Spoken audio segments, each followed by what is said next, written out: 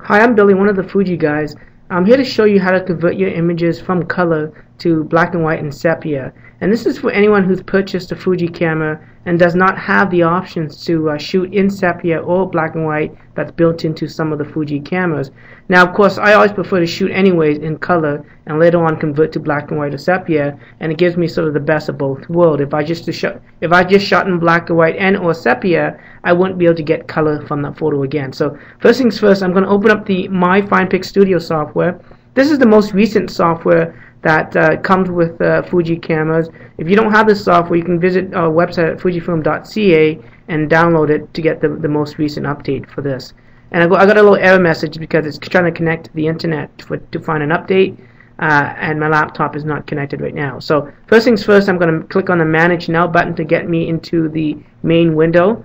I'm going to navigate to where my photos are on my computer, and here's some sample photos that I have on my laptop.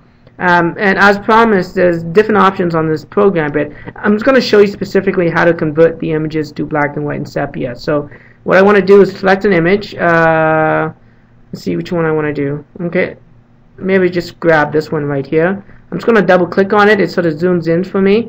And this is an image I want to convert either to black and white and sepia. So what I do is that there's actually an edit option down here.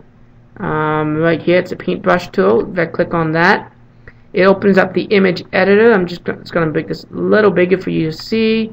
The different options here, I'm going to go to Effects. And right off the bat, I have the ability to convert to a grayscale, which is a black and white, or even a sepia.